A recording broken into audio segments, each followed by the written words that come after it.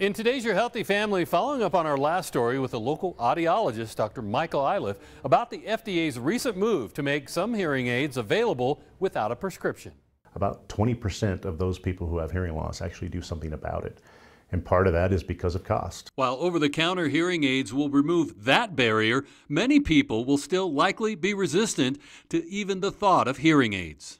There was a study done, I forget how many years ago, and the question was, if hearing aids were free and invisible, would you wear them?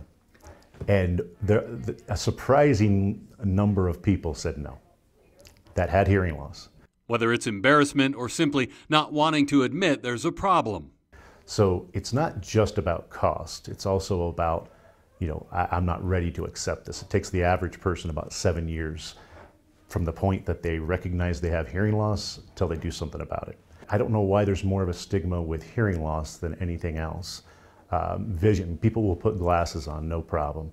Dr. Iliff hopes now that more low-cost hearing aids will be easier to get, more people will seek help, but it should always start with a detailed hearing diagnostic. This might help, is if they can get an option for them to improve their hearing a little bit, see the benefit, and make sure that they connect with a professional. Then they're treating their hearing just like they're treating their vision. They're starting to get an improved quality of life. So anybody who's hesitating, there's nothing wrong with getting a test to see where you're at and to at least know your options. Whether you do anything about it or not, well, that's the beauty of this. People can make their decisions, and that's perfectly fine.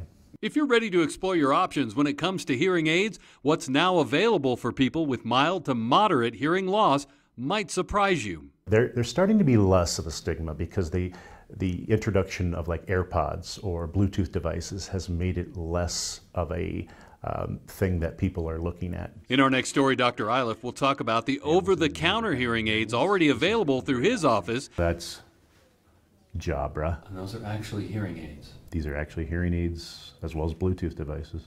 And what you should look for before you purchase any hearing aids. For Your Healthy Family, I'm Ira Cronin. For more health stories, head to yourhealthyfamily.com.